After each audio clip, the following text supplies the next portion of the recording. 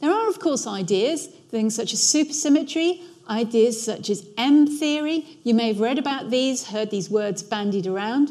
Some of them also cause problems. For example, M theory prescribes that there are extra dimensions rather than the 3 we need to pin something in space and the time to pin the occurrence of that thing in the history of space.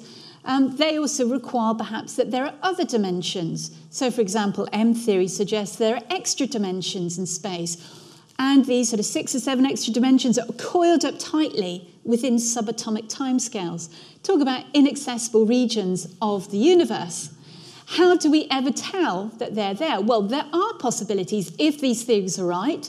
Maybe gravity is the weakest force of the 4 because it's the one force that leaks out into these extra dimensions. And so you have the possibility of testing unification theories if we could ever test gravity on these minute scales. You know, does the gravitational inverse square law break down on sort of millimetre or less scales? These, again, just show you some of the possibilities, some of the questions that people are actively grappling with. And of course, once you start getting this idea of unification, we have a framework that maybe allows us to deal with, you know, powerful gravitational forces on a quantum scale.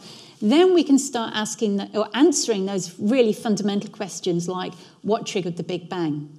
There are ideas, say, if you talk about M theory, you have 2 multidimensional universes colliding, causing some outburst in a subset of those dimensions. You can go and read all these wonderful books that explore these ideas, but they are still quite speculative.